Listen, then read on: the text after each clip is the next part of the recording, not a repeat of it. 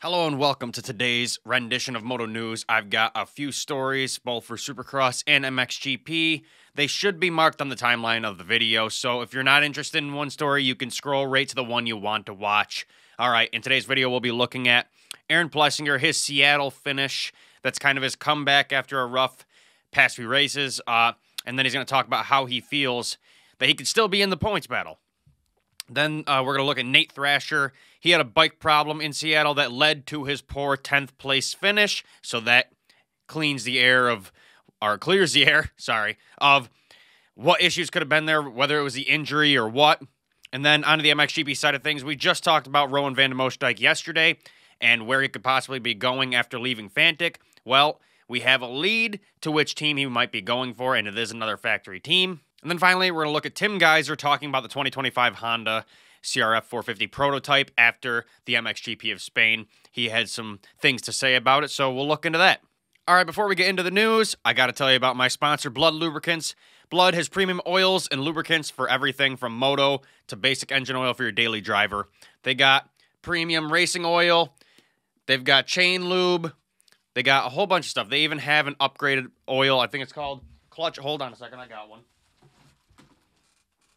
Clutch RX. This is their newest oil. It prevents clutch slipping and clutch life. So if you want to get one of these, head to bloodlubricants.com now and use my code TMN25 to get 25% off site-wide. All right, one final thing before I get into the news. I got to promote it. I've only got a couple copies of issue number 7 of my magazine left. Issue number 8 will be coming out in a couple weeks, but got to sell these puppies out now before I get issue number 8 in, hopefully. If you haven't bought one, head to my website, mxnetwork.com. Links in the description. All right, let's get into this video. All right, so Aaron Plessinger has had overall a fantastic year, getting a win, holding the red plate for a couple rounds. For the most part, remaining consistent and holding his ground week after week. He did have a couple off weekends. It started with Glendale. He kind of had a struggle fest, inconsistent throughout the day. And then in Daytona, he crashed, but he didn't sustain any injuries.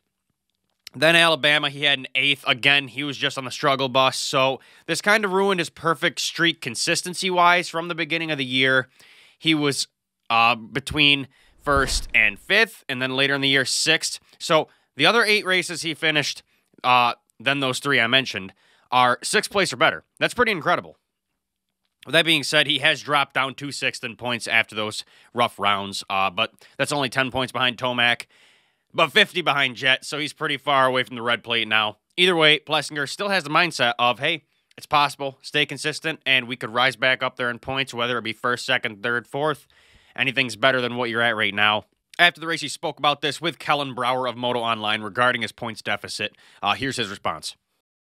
I started clicking them off at the end and just came up short, man. I was like, I don't even know if it was a second. And, yeah, it feels good to get back here and ride like that this weekend. And I don't know, it was it's been a tough couple of weeks, and it sucks that, you know, we're this far down in the points now, but oh well, you know, it's all good. I can always rebound and ride good on the weekend, and it feel pretty good.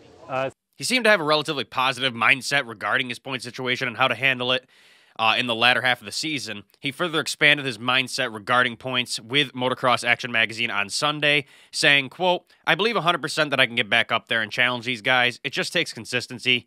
Consistency is going to be my friend these next couple of rounds, and if I can just get off to a good start, click off some good laps, stay up front, and keep those podium finishes coming, yeah, I think I can catch these guys and move up in the points, but it is not going to be easy." I 100% agree with AP. He has shown that he has the skill, and now he has to show us consistency.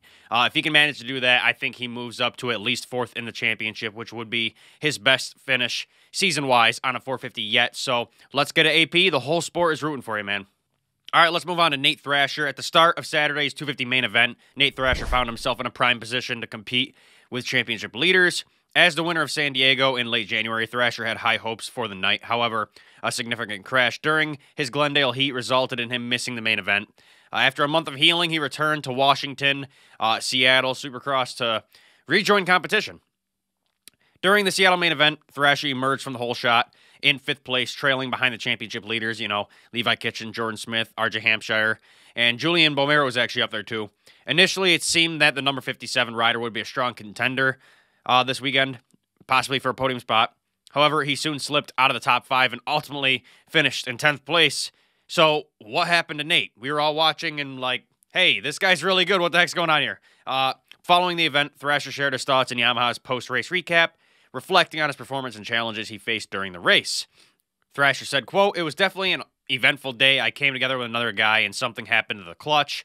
So I was just kind of surviving from then on and did what I could do. It just sucks. I felt like I had just started riding well and starting moving up my way up through the field. And then not having a clutch on the rutted track was definitely not easy. We'll regroup and come back in St. Louis. The speed's there. We've just got to execute better." So riding without a clutch or damaged one is definitely not an easy feat. This would certainly explain how we dropped so far so quick to the field, especially with how gnarly that track was. We all saw it, and if you look at the up-close pictures, man, I wouldn't even be able to roll around that track. So at least he did damage control. 10th isn't awful for not having a clutch the entire race, but definitely hurts his points situation for the year. All right, on the MXGP side of things, we got Roan Van De Moosdijk, more information on him. So I just spoke about the Fantic split with him yesterday, and I also mentioned that the Yamaha spot that's possibly open with Maxime Renault leaving. Well, it turns out he had his eyes set on another factory fill-in ride, and that is for Honda HRC. We might only be 2 rounds into the MXGP season, but there's already been plenty of injuries with the likes of HRC Honda, Factory Yamaha, and JM Honda on the lookout for fill-in riders. GateDrop.com claims that HRC Honda have decided to snap up Van De Moosdijk as a fill-in rider after Fernandez recently had surgery on his ACL and will be out of action for a while. Last season, Tim Gajser got injured, and HRC Honda didn't sign anybody up for a fill-in ride, but there wasn't a rider of his caliber available. It was kind of just smaller privateer-level guys available at that time. So the fact Honda HRC are currently developing the new prototype Honda, it makes sense to have another rider underneath the awning, testing the bike, learning the bike. Not only will the Dutch rider have one of the best bikes in the MXGP paddock with the prototype 2025 Honda, but he'll also be under the watchful eye of Jackie Vimond, who is working with the HRC Honda riders this year. He could really help guide Van De Moosdijk in what is his rookie MXGP class season. After a recent knee injury, we believe that Van De Moosdijk will be able to get back on the bike this week, so testing will begin, but we'll have to wait and see if he's ready to return racing yet for round 3, which takes place next weekend in Riola. So if this rumor is true, man, oh man, that would be a step up for Roan.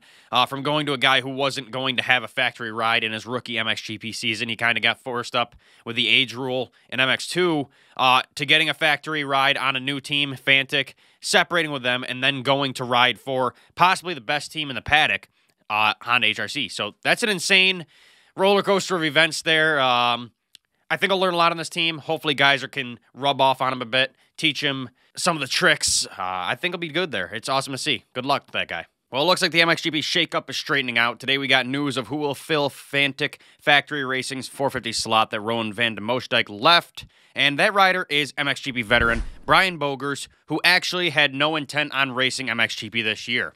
The press release from the team reads, Fantic Factory Racing MXGP is pleased to welcome Brian Bogers alongside Glenn Coldenhoff for the remainder of the 2024 season. Bogers will debut on the Fantic XXF 450 at the MXGP of Sardinia in Riola Sardo, April 7th and 6th. Brian Bogers scored his first GP podiums in the MX2 class in 2016 and 2017 and made an early switch to the Premier class in 2018 at only 21 years old. After successfully overcoming a string of injuries, it was 2022 when the Dutchman enjoyed his best season thus far. Bogers placed 6th in the championship as one of the top-ranked riders and made his childhood dream come true with a superb GP win in the deep, punishing sand of Lommel, home of motocross. The 27-year-old from Eindhoven will be looking to achieve more success in Fantic factory colors. Brian Bogers said in the press release, quote, I am a very lucky guy at the moment because I never thought that I would still get the chance to race in the MXGP this season. Therefore, you can imagine that I don't only take this opportunity with both hands, but with both hands and feet. Thank you to Fantic Factory Racing MXGP for this amazing opportunity. I am very motivated and focused to let this work. I'm pumped to see it. Bogers is a fantastic rider and a veteran of the sport. He was one of those guys that was on the edge of falling out of mainstream talk of the sport. He wasn't getting ride offers. He was kind of racing oddball races, and he didn't really have a future. So for Fantic to come out, reach out to him and bring him back into the sport. I hope he takes this opportunity and turns his career back around. Boger is an extremely talented rider and a nice guy, so I'm going to be pumped to see him back on the line. Let me know what you guys think about that. And final story of the day, another HRC story in MXGP, Tim Gajser. Speaking of Tim, he has been on the 2025 prototype Honda since November of last year, and we really haven't heard anything about it. I mean, we got the press release of what's changed on it, but we don't know how it handles, how the guys feel about it. Tim hasn't really spoke about it yet. So it's been hard to get any info on the bike, considering Tim Gajser is literally the only rider in the world riding it now, as Fernandez is out. So finally, after this weekend's MXGP of Spain, a GateDrop.com reporter asked him in his post-race interview about the bike, what he thinks about it, and if he needs to work on it. Here was Tim Gajser's response. And obviously you've got the new prototype Honda. You made the debut in the International Italian Championship. How did you feel first jumping on the bike? And between then and now, have you made many changes to make it better? Yeah, the new Honda is good, you know. I'm really happy, and I felt immediately really comfortable on it when I sit first time on it back in November last year.